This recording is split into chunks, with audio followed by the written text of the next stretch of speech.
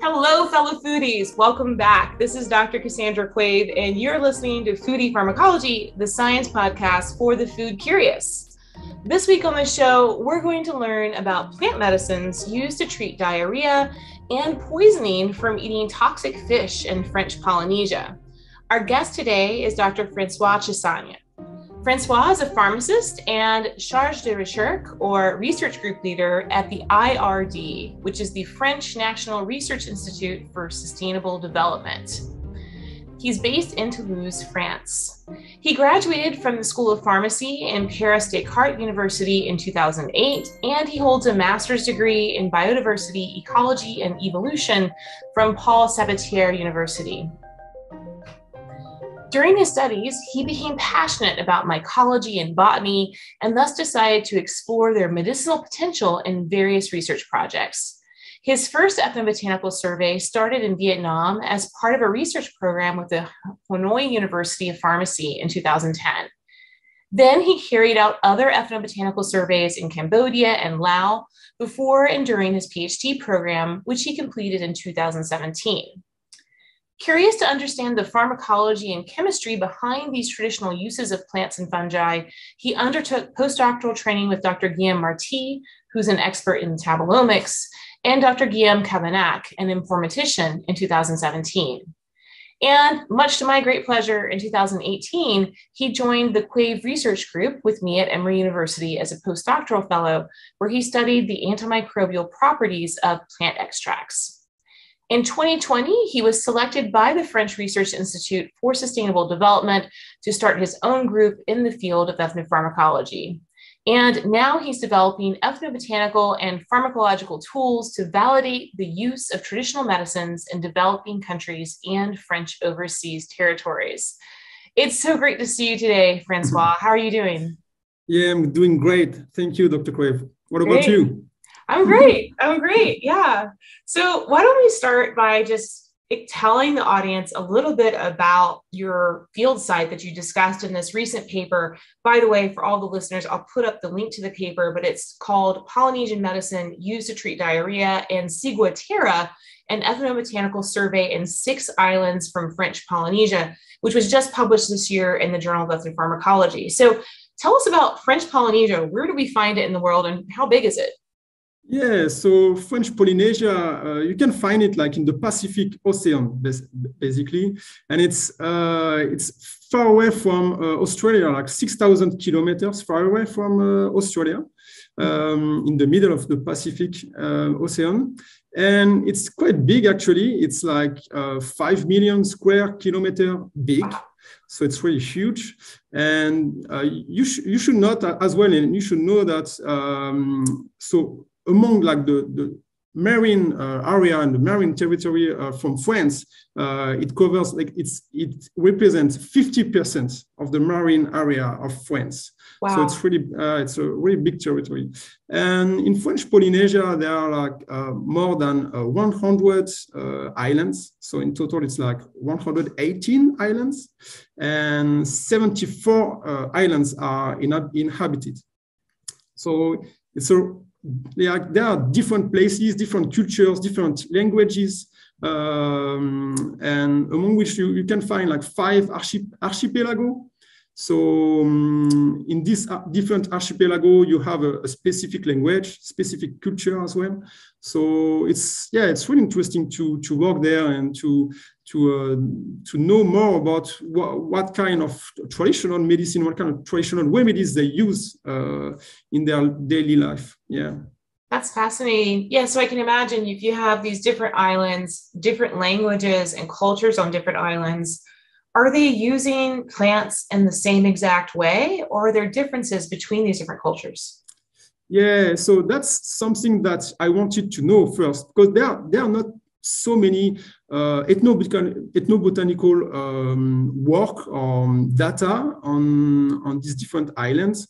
So we do not know exactly what are the differences between the use and the names of different plant species in these different islands. But we know that, of course, since they have like different languages, they call their remedies or their plants their plant species differently, depending on the area, of course.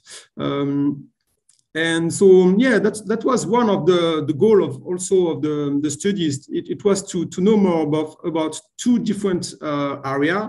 The first one was the Society Islands. The Society Islands, it's the group of islands where you can find Tahiti. So Tahiti, like the really main island, and Bora Bora as well, for those who know Bora Bora. Let me stop for a second. So you get to do field research in Tahiti and in Boa Boa. That sounds amazing. Yeah, it is actually. So yeah, this is the place, and basically in this area, in this group of islands, in this archipelago, you can find most of the, like 2/3 of the population. And so they have their own language, and their language is Tahitian, the Tahitian. And so I studied there, and I also decided to study another group of islands, which is like quite far from the Society Islands. We call them the Marquesian Island. And it's like a 3-hour flight from Tahiti. So it's quite far. If you place Tahiti in Paris, the Marquesian Island, basically, you can find them in Sweden. So it's really far away from the two different areas, quite far away from each other. And so, and in the Marquesian Islands, they have like specific languages as well. 2 different languages, one specific to the north and another one specific to the south. And so, and the culture is different. The geography is different. The climate is different. So there are different things that are different, and that makes the remedies and the plant species different as well, used for in traditional medicine different. Yeah. Nice. So what is actually known so far about the medical ethnobotany of French Polynesia? Is there much already established in the literature, or is it kind of an unknown territory still? So most of the data that we have in French Polynesia regarding like the traditional medicine, that dates back from like the 50s or the 60s. So it was a pharmacist who did like different ethnobotanical survey when he was a military in the territory. And so he actually did a lot of work, and what he made a book, and this book is quite like informative and interesting. There are like different plant species, more than 150 medicinal plant species are reported in this book. But except this book, like, which is now a bit old, there are not so many data. So that's why it's also interesting to study this area. Yeah. And how does this tie into your job? Because this is something, we have a lot of students that listen to this podcast, a lot of people that are interested in, exploring different ways of, becoming employed while doing ethnobotany and ethnopharmacology. So how does this kind of work tie into your job? So as you said, I work for the French National Research Institute for Sustainable Development. So the aim of each researcher in this institute is to help developing countries, and in my case, French overseas territory, to develop their own research, but also to reach the 17 sustainable goals. And in my case, it's especially we focus on good health, well-being, and the biodiversity conservation as well. So thanks to what I'm doing with the medicinal plant, and especially trying to validate the use of traditional remedies, so that's what I'm doing. They can know more about the efficacy and the toxicity of the remedies that they use in their daily life. So it brings something for them, so they can I mean, that's something important for them to know and to improve their health and their well-being as well. Yeah, that's a really good point. So this is not just research that's for the sake of research and publishing in scientific journals, but it's really also targeted at returning this knowledge back to communities, back to healthcare providers within the country. Yeah, exactly. Yeah. Exactly. So that's the objective. It's to help them to know more about their remedies. And there's something. Some people started to integrate the traditional medicine inside the like I would say the official healthcare system in French Polynesia, which is a bit different from France, but since they have their own healthcare system. And so some medical doctors try to integrate massage therapists in the hospital, in the main hospital of French Polynesia, which is based in Tahiti. And this was the first part of this integrative medicine that they try to promote. And so my job is also to help them to know more about the plants, not only the massage and what's the traditional parts like the traditional massage, but also to know more about the remedies and the plant species that they use and this kind of things as well. So yeah, so there are a lot of things to do actually. Yeah. Yeah, it sounds like it. Well, that's great that they have. I mean, in the US, we don't have massage therapy integrated into our healthcare system. It's considered an out-of-pocket expense, which is very unfortunate because I think for people with especially with dealing with chronic pain or muscle pain, which is definitely me, I have to, I use massage therapy as one of my main healthcare tactics to maintain health. But yeah, this is great. So let's dive into your research study. So you said that you went to 6 islands. How many people did you interview, and what were the types of questions that you were asking them? Yeah, so in total, I asked 133 informants. So as you said, so it was they were in 6 different islands. I worked in 3 islands from the Society Islands. So the name was, of course, Tahiti and Rayatea and Taha. And then I went in the Marquesian Island where I visited Nukuiva, Ivaoa, and Tawata. So in these 6 islands, I tried to interview more or less like in each island 20 to 30 people. So it took me about 2 months, to do that. And so I asked them different questions, of course. And among the questions that I asked, so I tried to know more about their age, their gender, the religion, and where, of course, where they are from, and all these kind of things. Basically, that's basic socio-demographic data, but it's really important to know that since, for example, first we want to know what are the mean age of traditional healers. We want to know if the user of traditional medicine are male or female, or who hold this knowledge. So that's why we need this data.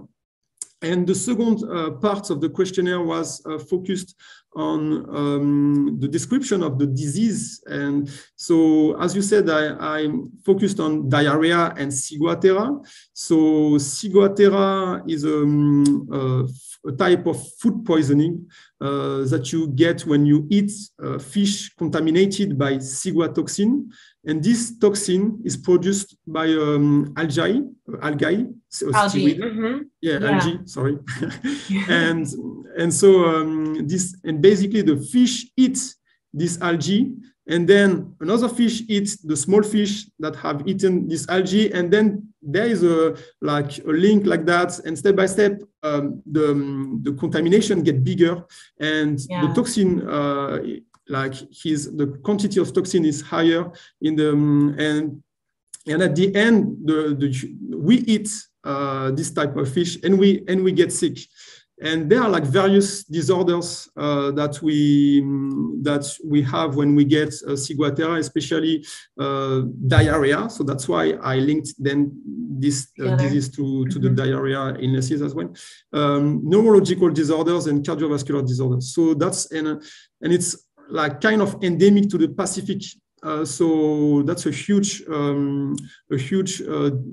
disease, and so my one part of the questionnaire focused on this the description of this disease, like diarrhea and ciguatera, and I wanted to know if people knew about the symptoms, the cause of diarrhea and ciguatera, and I wanted to know if they can use some treatment to prevent these disorders, if they give advice to the patients that they see, and so that was one of the part of my questionnaire, and the third part of the questionnaire was focused more on the description of the remedies. So basically, I asked them about the name of the plant species, the vernacular names, local name, of course, the part of plant used, the method of preparation, the method of administration, and of course, how the posology, so the duration and the posology. So that's what I did. Yeah. That's great. And were you interviewing primarily healers, or did you speak to just general people in the community as well? So since I did not know about French Polynesia, it was my first time basically in French Polynesia at this time. And so I decided to interview everyone, because I wanted to know if there were differences between the users of traditional medicine. And actually I found some differences, and that's quite different. That's quite interesting. So most of the people think that they are like specialists and non-specialists. So by specialist, I mean specialist in traditional medicine, but like I would say like experts, and non-specialist, it's like us. We know that lemon and honey is good for cough, but that's more or less the basic that we know, and we don't know much. So, and I found that in French Polynesia, I found that there are a third category of users of traditional medicine, and I call them the knowledgeable. And they are between the non-specialist and the specialist, and they still have a knowledge. They still treat their family. Sometimes they also advise people outside of their family, but they can be like in a training process, or they are, or sometimes they are not so known, or they only do that in their family, even if they know a lot of things and they have a book of remedies, but they do not share to other people. So I try so in this article, I define exactly how I classified the three group of users of traditional medicine, but it was quite interesting to see that basically there are people who knows, but we cannot really call them traditional healers, right? Yeah. Yeah, they're not. Were these in the household? What was their status in the household? I've noted in a lot of the work I've done in the Balkans and even in the Mediterranean, it's often the female head of house, like the eldest grandmother that kind of treats all of the family. Is that similar in French Polynesia, or are there others that hold the knowledge?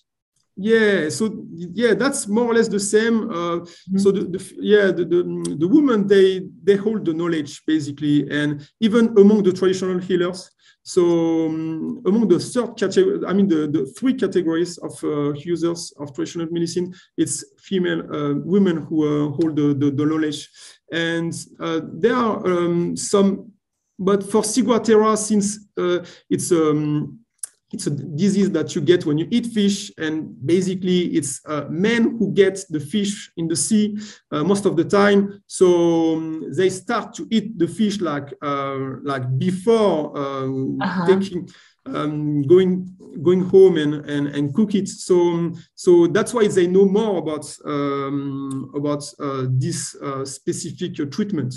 But in general, it's women who hold the knowledge, the traditional knowledge.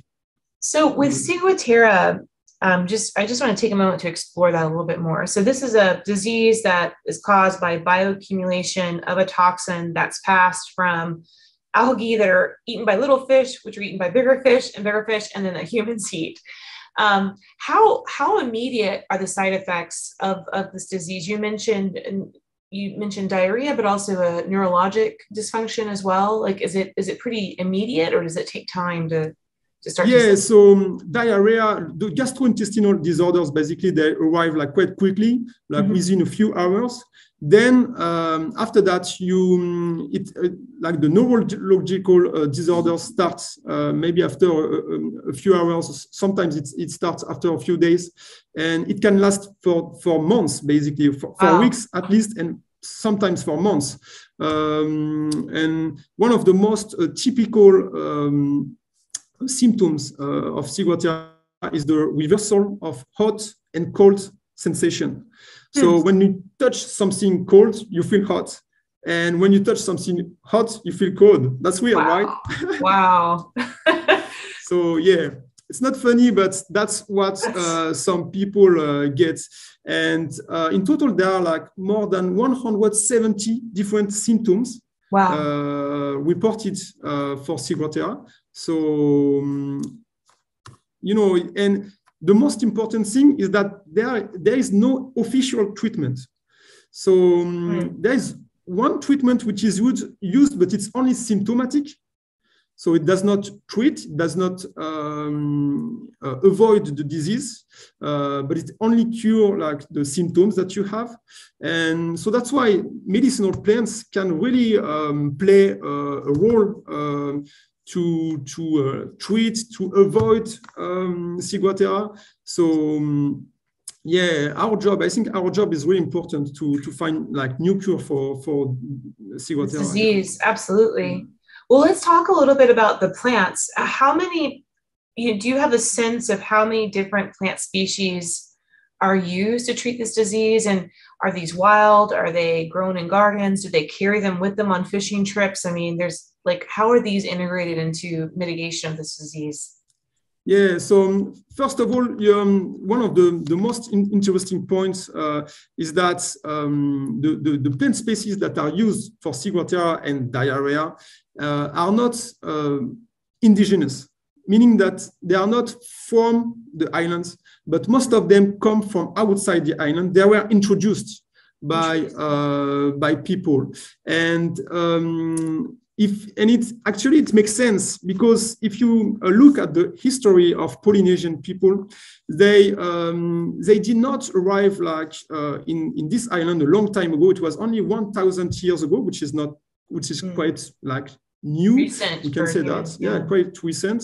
And basically, it is known that they started their journey like 4,500 years ago from Taiwan. I mean the Polynesian people, and they by boat they went from island to island and arrived finally in Polynesia. But it took times and many different journeys to do this. And of course, when they took their boat, they brought with them a lot of many plant species, not only to treat themselves, but also to eat, because they did not know what they will find in the island that they will see. So they will inhabit.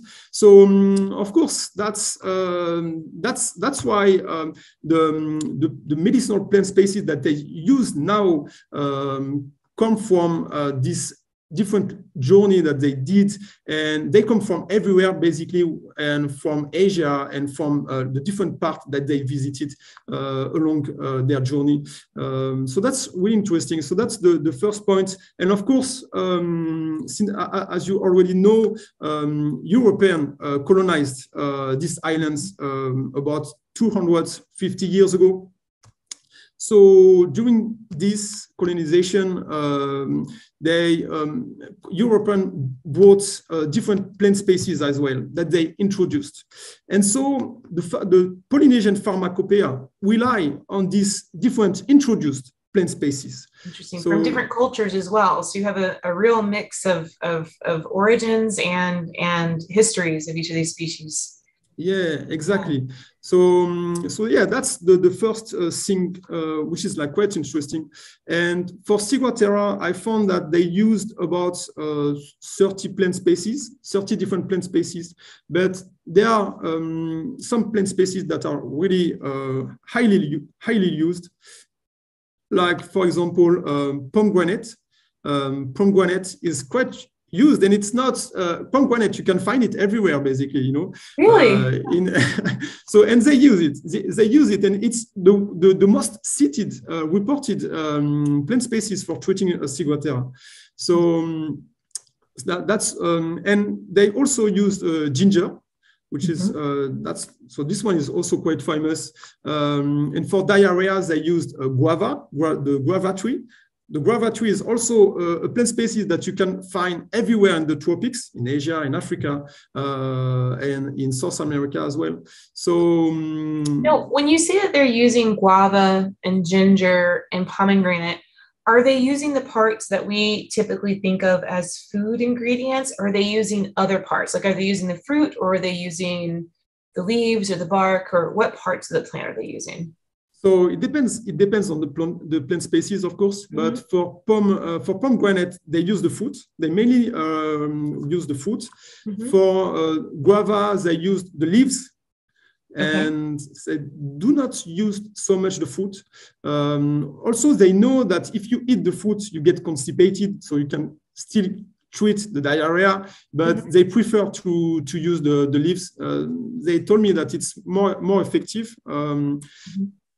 And so, yeah, it really depends on the plant that they use, and sometimes they use bark. They can use some bark as well, flowers. They used all parts of the plant species. It depends on the plant species that they cite or that they report, but yeah, that's what they do. So, for all of these plants that they're using to treat Ciguatera, are these primarily aimed at stopping the diarrhea, or are there any remedies that they take with the thought that they can help with some of the neurologic problems? You mean if there is, that's you asking me if they cite me how the plant works? Do they say this helps with the neurologic problems, or do they just say, no, I use this in general? Yes, it did not really tell me. I think I don't know if they really know how the plants work. Most of the time, they did not precise that. But because they sometimes they think that the remedy can have an effect on the cold. Sometimes they told me that you get diarrhea because your belly is cold, especially in, like, around the navel.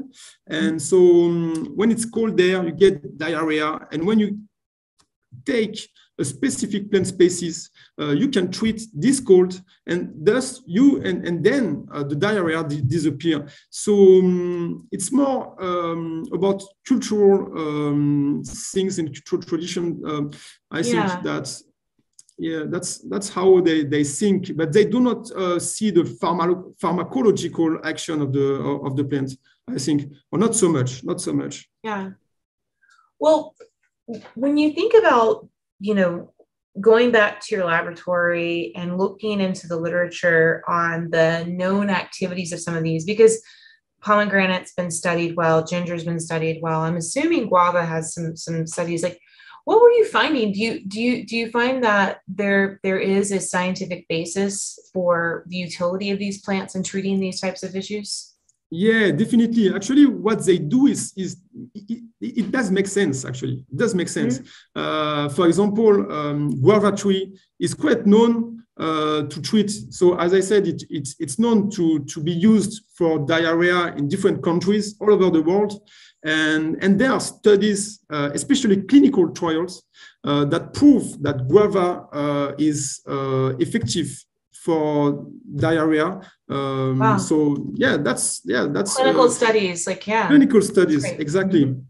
And there are lots of in vitro and in vivo studies confirming these clinical studies. So yeah, so that's really interesting to see that they do not use random plants. They use like plants that really work. Yeah, for Ciguatera, it's more difficult to find plants that have an effective action, because we do not work, or we did not study the plant species, or we did not do much studies on plant species for Ciguatera.